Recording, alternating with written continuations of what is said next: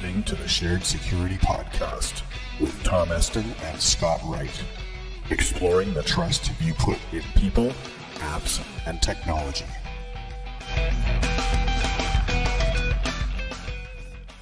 We are joined by a special guest, Patrick McNeil. You've actually been on the show before, Patrick, haven't you? Yes, I have. Thanks for having me back, Tom. Yeah, Patrick was on a episode of our Weekly Blaze where he was talking about hotel room security and privacy, and you have had some adventures in the area of hotels. Didn't you have a story about bloodstains on the carpet or something like that? Yeah, there was a inner loop of Chicago hotel, and it was on Martin Luther King Drive, and basically I had old dried bloodstains on the carpet and the wall and the curtains, and they had no other rooms available, so it was kind of gross. Yeah, that's never a good thing. You walk into a hotel room and there's blood everywhere. I felt like Coming to America, you know, the Eddie Murphy movie where there's like the tape outline of like the body in the apartment. Yeah. Did you get out your black light and go around the room too? Oh, no. No, that's not good. So before we get into today's episode, which is about home security, we've got a really good episode for you. And I'm really excited to introduce Patrick here in a second, but officially introduce Patrick. But just wanted to mention our two sponsors, Silent Pocket and Edgewise Networks. So if you're looking for ways and hardware and wallets and Faraday bags and all of those awesome things to protect your digital privacy, you can check out silent-pocket.com. And if you use the discount code Shared Security, you get 15% off your order during checkout, which is pretty cool. And Edgewise Networks, they have been also a longtime sponsor of the show. They just came out with something called Zero Trust Auto Segmentation. So that actually went live, their new product, yesterday, I believe. So you can check them out at edgewise.net for more information. And without further ado, let's introduce Patrick McNeil, our physical security expert, who will be talking about home security. Welcome to the show. Thank you. Thanks again. So maybe talk a little bit about your background and how you got into all this stuff around physical security. Sure. Yeah. So I first encountered, I guess, the sport of lockpicking at DEF CON 16, and actually wandered into a lockpick village, and like everybody else, total noob. Within a couple hours, started opening some locks, and from there was just absolutely hooked. Then a few years later, I started participating in what was supposed to be kind of the local tool or the open organization of lockpickers chapter here in Raleigh. And we eventually named ourselves Oak City Locksport. So I've been running Oak City Locksport for about 8 years now. And we've grown the chapter to about 140 members. And we typically have 25 to 30 people show up for meetings monthly. And then I started really, seeing all the physical security talks at different conferences by people like Deviant. And about 18 months ago, a friend of a friend asked me if I would be interested in doing some physical security work for them. And so I ended up doing some 1099 through Stern Security here in Raleigh, and have been doing physical assessments since then. Nice. And you do work for a small software company that I happen to work for. That's my side gig. The physical pen testing stuff is a side gig. My main gig is actually application security, and the company I work for is kind enough to let me have a side gig.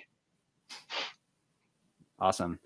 So why don't we get right into it? I think we wanted to start with doors, locks, and windows, the outside of your house, right? Right. Your first line of defense. Right. So, the most common question that I typically get when I give talks and when people show up to an Oak City Locksport meeting is, what do you have on your door? And really, it's all about the threat model, like any other security challenge. So I have a typical consumer lock on my door. It's nothing crazy. It's a Schlage brand lock. However, I've made some upgrades to mine, and we can kind of talk through some of the upgrades that you can make and why you might want to make them. But the other question that I'll turn around to people is, are your windows and doors actually locked right now? And do you know that they're actually locked? Because a lot of people get lazy about that, or they'll leave the house and they'll have the deadbolt and the handle set, and they only lock the handle set and don't worry about the deadbolt. And the handle set is not really going to stop a very strong, push against it. It's that deadbolt that they really need. Yeah. My door is not locked. I can tell you that right now because I'm home. You're home. And yeah, but what's the deal with, like, should people lock their doors when they're home? Is it based just on your threat model of your neighborhood and where you live? I think that's total threat model. If I was in a big city, higher crime area, I would. I'm in sleepy Raleigh, North Carolina, one of the safest areas in the country. So I don't typically worry about that. Of course, it helps to have dogs running around downstairs and, security cameras at my perimeter to kind of ward people off. Yeah. So that helps. So yeah, I actually, when we were kind of going over the agenda for this episode, I put it out on the tool Slack. It's like their national Slack to see, like, hey guys, what should I talk about? Do you guys have any tips?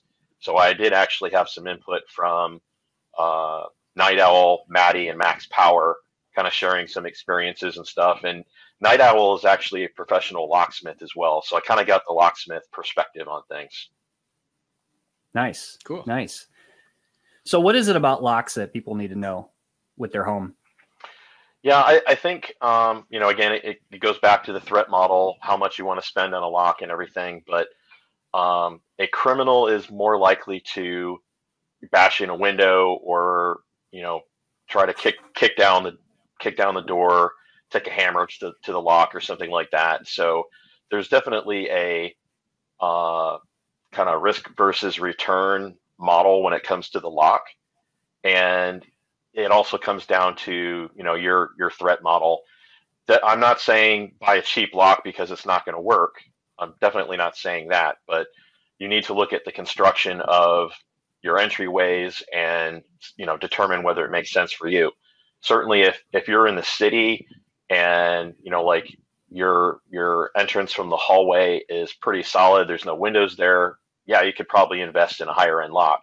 Somebody like me that's got tons of windows, it's kind of diminishing returns. If we look at the most common ways that thieves are going to get in, besides breaking, a window or something like that, bumping would probably be the next go-to.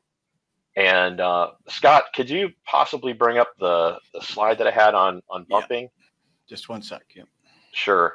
So bumping is basically an attack where they make a key that has been cut to the lowest depth on every single notch. And the objective here is, there you go. So there's the slide. You can see there's just a very little triangle on for each of those pins. Basically, the objective is to just barely graze the bottom of the pin. And what they do is they insert the key, pull it out half a notch, and then actually hit it with a hammer while simultaneously turning. And what happens is the key contacts all of the key pins at once and forces them to rise, pushing up the blue driver pins. The driver pins are what is basically keeping that lock from turning. So the key pins push all the driver pins up, and as they start to fall down, they get caught above the shear line because of the turning pressure that's being put on the key, and then the lock opens up. So it can be difficult to learn, but it's a fairly easy thing once you've developed the reflex for it, and it can look almost as simple as somebody just opening the door with a regular key. And there's special tools, right, that are used for sort of creating the vibrations, is it? Or yeah, so you have to have a key blank that fits that particular lock. So like like for Schlage, the most common keyway would be the SC1. So you have to already have the SC1 blank and have pre-cut that, or purchased a bump key set online. But typical American consumers, if you have a very small set of a few keys, you probably have most of the keyways, at least in suburban residential type areas, anyways. And then of course you need a bump hammer. They do make specialty bump hammers made out of plastic and rubber. Some people can actually do it with just the back of a screwdriver once they get practiced enough. Wow. Yeah. Awesome. Well, so, not really. No, not really. So you can actually protect against a lock bumping attack Not too. when you're getting your lock bumped. What's that, Tom? So you. Yeah, I say not if you're getting your No, lock exactly, bumped, then exactly. it's not good. So you can protect against lock bumping if your existing lock didn't already have, like, it might have on the package anti-bumping or something like that. If you need to retrofit your older lock that is currently bumpable, and this kind of goes up to the next skill level, you can either bring your lock to a locksmith, or if you have a little bit of mechanical handiness, whatever, you can get a repinning kit that includes spool pins. So basically those blue driver pins that are shown, thanks. Those blue driver pins, you'll see the one on the left is shaped like a spool, and the one on the right is what we call serrated. So it looks kind of like a corkscrew around it.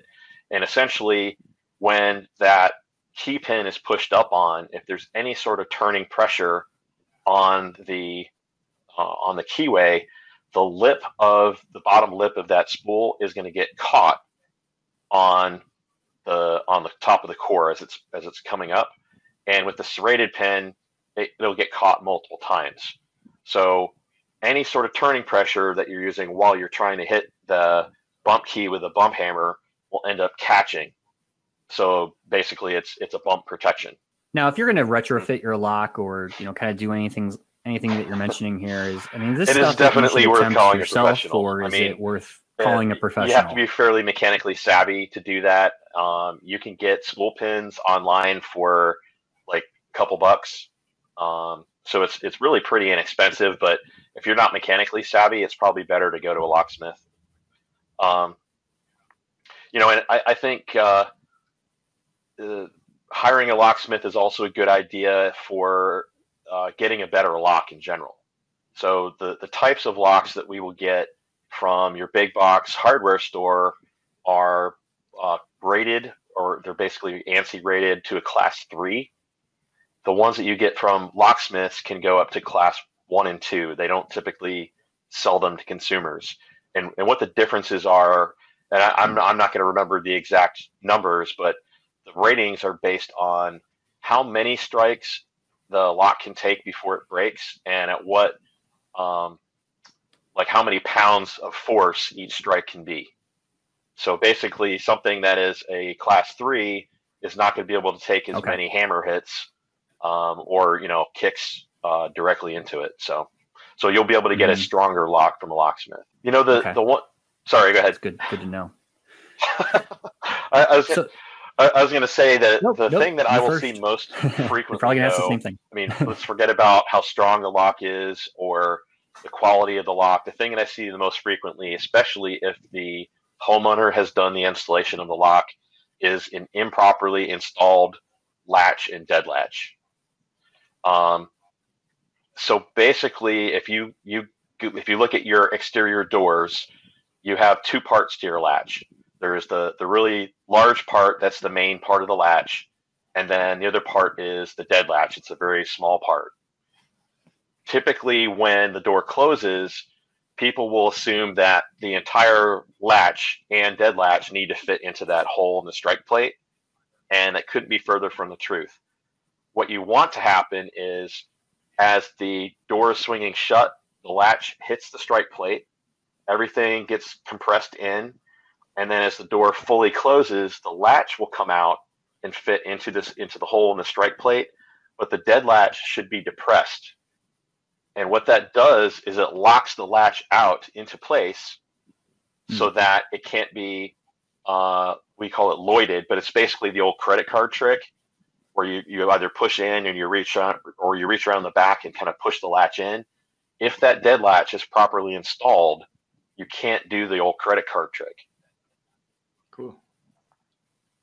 Yeah, so it's just one of those common things, and I bet you, for everybody that listens to this, look at all your exterior doors. You're bound to have one that isn't installed correctly. So what would you check for just to make sure that the dead latch gets left depressed, or is that how it works? Yes. So basically, you want to close your door and see if that dead latch is pressed in. Typically, there's a little bit of a gap that you can actually look in beside the strike plate and see whether it's being pushed on. If you can't tell whether it's moving in or out, you can always put some little marker, like magic marker lines on it, and then close it and see like which lines you can see. Right. Draw like a diagonal so you can see how much of that diagonal you can see. Right. Good idea. Mm-hmm.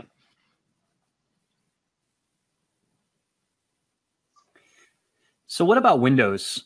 Like you mentioned, a criminal's just going to throw a brick through your window. That's an easy access method instead of, they see a nice strong lock on your door. They're probably going to go for if you've got a better window, multiple panes and stuff like that, they're going to be harder to break. But people assume that whatever security came with the window is what you get. But you could always buy an aftermarket, window lock to put on, and not put it up top where you typically find it, but on the side or on the bottom or somewhere else. So you have more than one locking mechanism.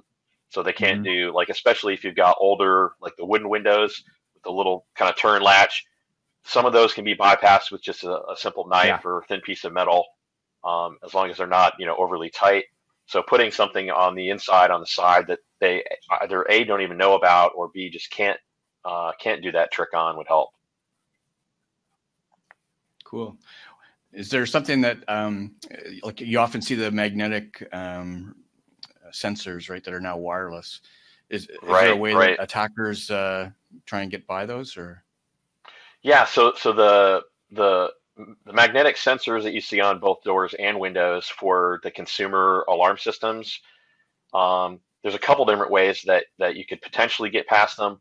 One of them is actually using a super magnet.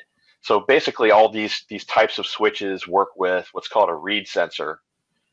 And the reed sensor just has a really thin piece of metal that when it moves from one side of the sensor to the other, because it loses the magnetic contact, it completes the circuit and the alarm goes off. If you can put a super magnet beside the reed sensor, it keeps the alarm circuit from closing and the alarm from going off. So it's, kind of sliding it in as you're opening, it can be a little difficult. The other thing is, while they are illegal by the FCC, and by federal law, there are plans for electronic jammers online. So you can actually build a jammer that will completely jam, the alarm system.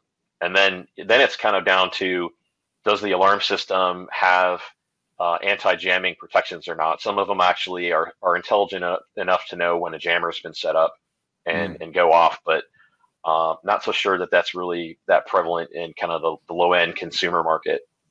So that does kind of lead to, so you mentioned checking all your doors. So that's front, back. I know there's where I live, there's garages that have side doors, which I know I hear about in the news of thieves breaking into the garage. What about anything else outside, like your car, right? Well, you always lock your car. You covered a bunch of stuff there, man. So I'm going to ask you to back what up other? a second. Let's talk about the car. So garages, you have the side All right, I'm going to door. back up. I try to have cameras and things like that covering every entrance, inclusive of the garage doors.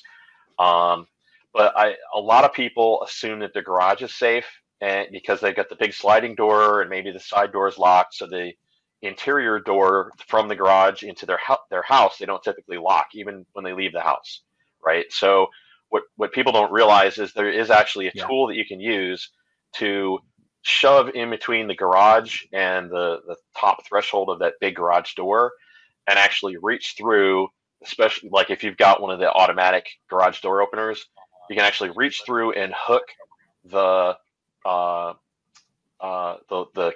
I guess the rope or whatever that releases the door from the garage door opening mechanism.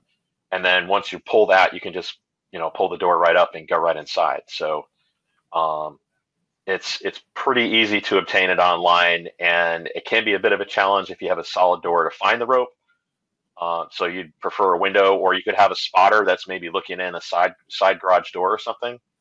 But yeah, people don't realize that that's out there. So others, you mentioned cars. Yeah, I mean, in my neighborhood, people are apt to leave their car doors unlocked because it's so sleepy. And we always see, people complaining on Nextdoor about a car break-in. I'm sorry, but it's not a break-in if you left your car door unlocked. Exactly, yeah.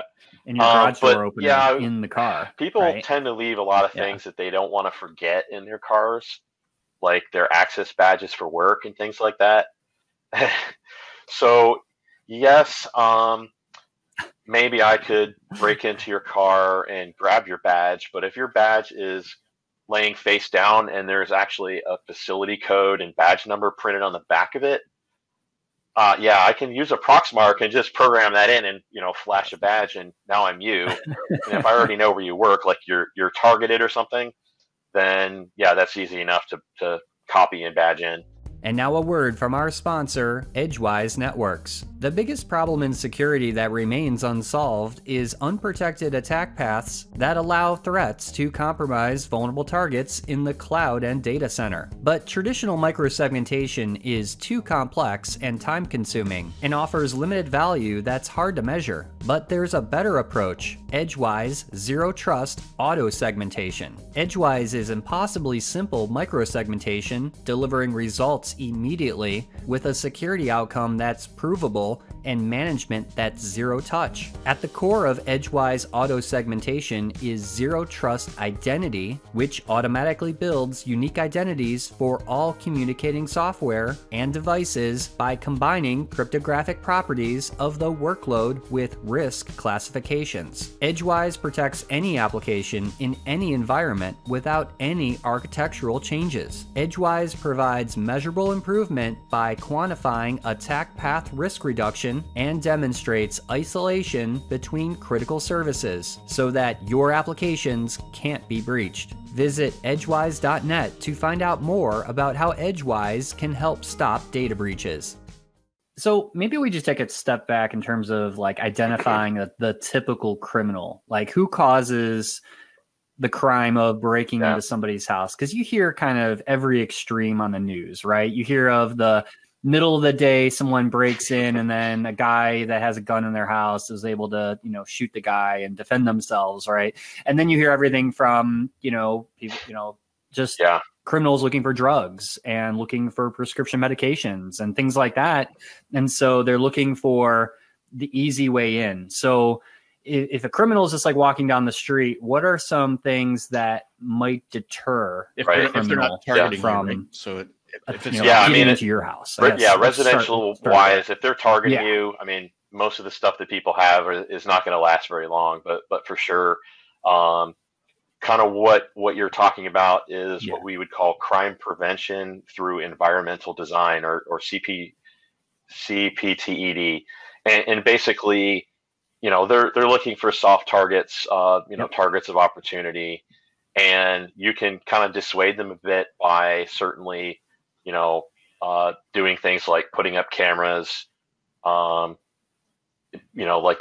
having a Ring or Nest doorbell, so they know if they approach the door, they're going to get recorded.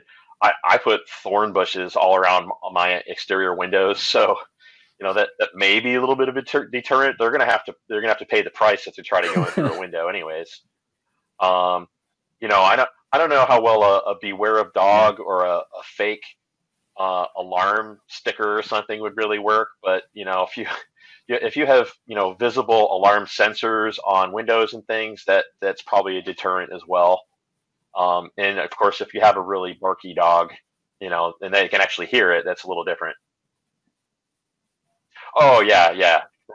I don't know, Yeah. man. So a big dog. Some right? of those little dogs are more vicious than the bigger the ones, dog, but the better. The big ones make more noise. Even if they're wimps, they're probably a deterrent.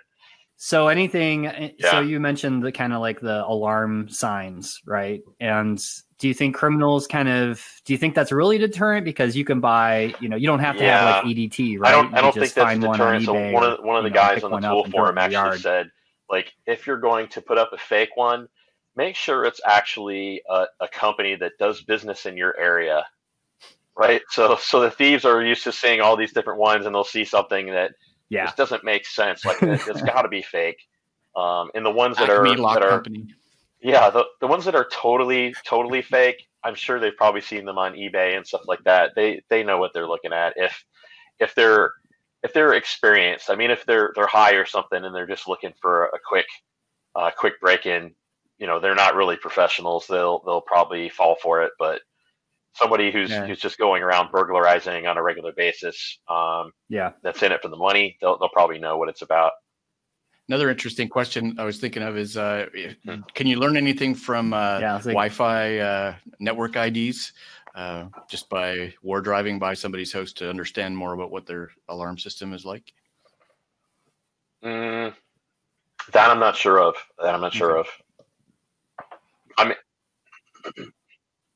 unless the alarm system has its own kind of Wi-Fi, you know, setup that is beaconing. I would hope that there's nothing like that, but that is interesting. Yeah, and Gabe here in the chat room said they have a fake blinking light mounted on their the other thing you can do window, too, especially if you're going to be out of the house for a while, you're traveling, they actually do make similar to the old like switch that just turns your lamps on and off.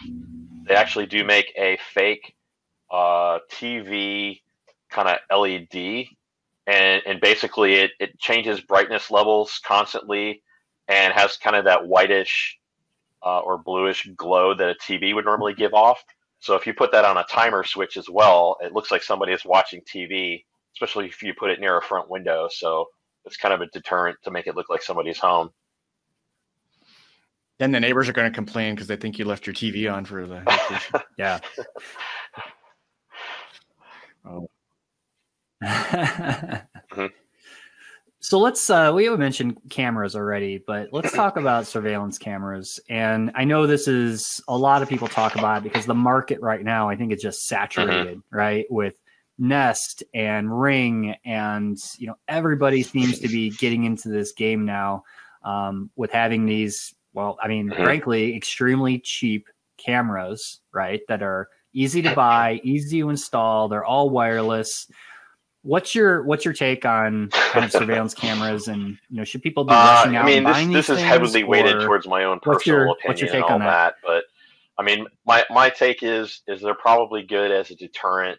Sure. I think that you know, it kind of comes down to your threat model, whether you want local recording or cloud recording and all that, and I have personal opinions about which brands are better, so I don't know that I want to come out and say which one I think is the best, but my opinion is completely based on a couple of my friends who competed in the IoT Village Capture the Flag contest at DEF CON, and they basically said, hey, there was this one brand, we couldn't get into anything, but we completely pwned everybody else's stuff. So do the research, do your research, and you know, privacy. There's privacy concerns, of course. If you're uploading video to the cloud, do you necessarily trust that service provider, or you just want to have something local? I mean, there's always things like, you know, if the power goes out, is it battery powered or hardwired? So are you going to miss everything? And your backup system, your local backup system is probably plugged in anyway. So, you know, I just think it's a good idea to have a camera as a deterrent. Yeah. Now, do you think people should go crazy and have cameras like every corner of their house? And then, because I know like Ring has the spotlight cam, right, that you can install above your garage, and then the Ring at the front, and you can put one in the back. Like, what's kind of the general recommendation? Yeah, I mean, if you were gonna go all out. Again, it's always threat level, right? But I would like to have something in the front and something in the back, because, you know, if you can at least try to get an angle so you can see most of the incoming approach to the house.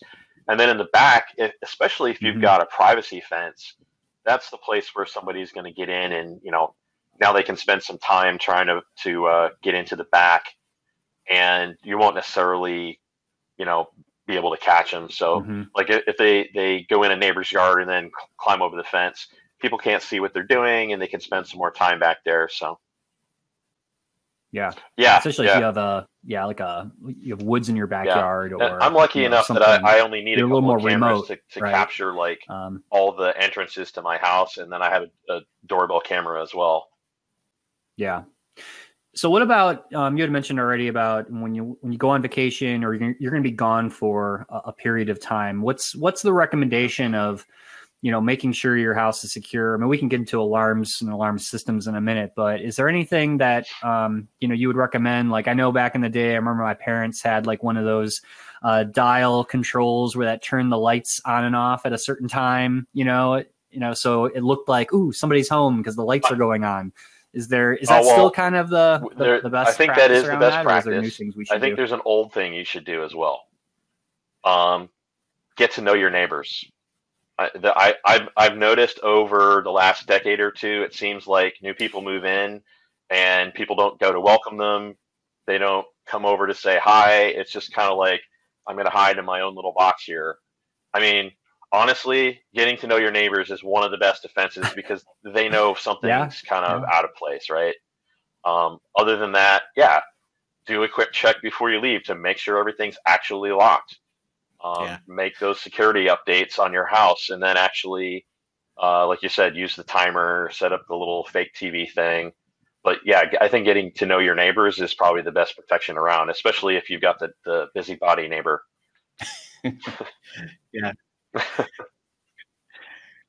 Yeah. Oh yeah. I have one of those. But that actually is a good thing. Just to your point, I remember when I just moved into this house a couple of years ago. They didn't know that somebody moved in the house, and I was just walking around the yard, and the neighbor came up to me and said, "Can I help you?" And I'm like, "Can I help you? Yes, this you is can, my you house." can mow my lawn for me. Thanks. Oh, I didn't know you moved in, and it. Yeah, exactly. But you're right. Neighbors is knowing your neighbors, because they're and kind not of to name names, defense but recently I had a situation where you see an open garage door next door, and you text the guy and say, "Did you know your door's open?" So it's always good to know, exactly. They're able to give you a heads up. Things may not be right. Cool. Yeah, and you're talking about cameras and when you're away from the house and stuff like that. I know some people consider or have set up cameras inside their house, and that part has always kind of skeeved me out a little bit. Just the whole like who has access to those recordings, and are they really private? And no thank you. I mean, maybe I would consider setting up an internal camera for the period where I'm going to be gone, but definitely not permanently. We'll do another episode on Airbnb surveillance. Oh boy, can of worms. That's a whole other. So Tom, when we were talking through the agenda, there was one thing I actually didn't think about, and it just popped into my head right now. When Scott mentioned Airbnbs. So I gave a talk 2 weekends ago at KakalakiCon, and again at Layer 8 this past weekend. And one of the things I covered was the key boxes that some people will put either on their door handle or screwed onto a wall, and maybe a contractor would use them, but Airbnb, exactly, realtors. Airbnbs tend to use them extensively, where they change the code and they tell you like what it is before you get there. And some municipalities like Toronto, I mean, they've actually gone back and forth with banning Airbnb altogether because of the fact that there are so many key boxes all over the place. What people don't realize is that most of those key boxes are very easily decoded. So Kitty is one of the more common ones. There's a master, 5422 or 23, and there's a master, I think it's a 540. Every single one of those can be decoded within a matter of 20 or 30 seconds. And now I've got your key. I don't necessarily have to go in right then. I could take a photo of your key or impression of your key and come back whenever the heck I want. So I tend to stay away from most of the residential key boxes. There is one that I like, and it's the Kitty key box that actually has like a regular dial combo on it. That one I have not been able to figure out a decode method for. And when I checked on the tool Slack, I haven't really found anybody who knows any decode method for it yet. So the decoding method that you're talking about, is that just for electronic, or is there another physical way to decode the? Yeah, sorry. So these key boxes are typically just a physical box that you can put a key inside of, and the mechanism is purely physical. Right. So with the like the push button style locks, you can put a lot of pressure on the latch, and then as you press the individual buttons, you can actually feel some feedback on the latch, and you know that number is part of the combination. And these key boxes don't require you to have the number in any specific order. Each button is essentially an on-off switch. Right. So as long as you get the numbers, not necessarily in any order, then you can get in. And then the other style is kind of the rotary dial combo locks, and those can be decoded with a very thin piece of metal called a shim, and you just put it on the side of the dial, and as you're turning the dial, you'll actually feel the shim move into the little notch on every dial, and then you rotate each dial, like all of them together, rotate them up one number at a time until you find the spot that releases the lock. Right. Wow. Cool. So did we cover all the stuff in a couple of minutes? We're going to do a competition, so we want to make sure that all the questions were covered, right? So did we cover them all, Tom, do you think? Yeah. Okay. I think we did. I had one thing I think we kind of skipped a little bit, which was like, if you are going to go the consumer grade lock route as opposed to going with a professional locksmith, like how to maybe find a better lock. So just a couple of tips. Like when you go to the hardware store, if you can kind of jiggle around the package and you can see the key on the inside, you want to look for a key that has what we call aggressive bidding. So those notches in the key, do they just kind of go like, and they kind of bump up and down and they're fairly flat, or do they go aggressively up and down? If you have one that has a pretty deep notch kind of towards the front of the key, that's a little bit harder to pick. I mean, the alternative too is you can just bring your existing lock to a locksmith and ask them to rekey it with a more aggressive, key. All right. Right. The other thing to do is look at the front of the lock, the core itself, and those little squiggles that go back and forth. Those are what we call wards. Something like a Quickset or a Schlage, it tends to be fairly open. There's not a bunch of back and forth. But if you find ones that do have aggressive wards on them, those are just a little bit harder to pick. Oh, there you go. You got the. I'm almost there. 1 second. Almost there. Yeah. So those things are called wards. So like on the left, that would be, pretty easy keyhole to get some picks into. As you move to the right, you see that they're starting to get harder. So the one on the right would be something like a Medico, where you're never going to get into that. Well, you could. Some people could, but most people are not going to be able to get into that. Yeah. Looks like a bit of contortion. I would not be able to pick that. That's a hardcore lock. Yeah. Yeah. So the keys will get crazier. The face of the lock will get crazier, and certainly the stuff on the right. That's the kind of stuff you're going to get from a locksmith. The stuff on the left is going to be more your consumer grade that you get in the big box store. So, but yeah, look for an aggressively cut key. And if you're comparing two equally priced locks, I don't know, get the one with a better keyway. Nice. All right. So are we ready for the competition, guys? Yep. All right. So this competition is sponsored by ClickArmor. And if nobody knows what ClickArmor is yet, you haven't been listening to the podcast, obviously. So I'm going to just do a very quick 20-second. It's my company. So it's an advanced gamification or gamified learning program for security awareness, and it uses game-based learning techniques to engage and improve retention of knowledge, rather than people just clicking through your typical computer-based training and then your quiz and you're good for a year. We actually get some interesting challenges and games and quizzes for people to play and learn as they play and then repeat the activities. And the bottom line is we can actually provide some metrics for threat scenarios that right now executives don't have any visibility into how vulnerable their staff are, other than the basic security or phishing assessments, essentially. So that's really what we're providing in ClickArmor. And in a month, I'm going to be able to give some cool demos on this during our live presentation. So that'll be fun. But the prize today we've been advertising is a $50 US Amazon gift card. I have to say US, obviously, because I'm in Canada here, and people here will be more excited about a $50 US card than, well, anybody would be, right? Well, you could if you want. I haven't bought it yet. So it can't be in Canadian. Come on. Anyway, so here's how we're going to do the competition. So anybody who wants to play along, you don't have to be in the live chat room. You can actually just go to either an app, as is all on the board behind me. It's called Poll Everywhere, or you can go to just the URL pollev, pollev.com/streetwise.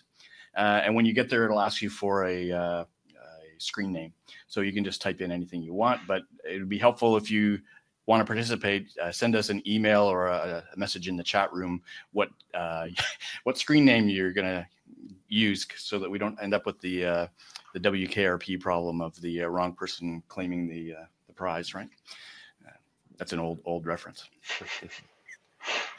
So we're going to get you in a second into the competition. If I can start this thing now, we should give people a moment, but it's going to take me obviously a minute to get this thing running. So 1 second, we're going to go into Firefox and run this thing. Hey, look at that.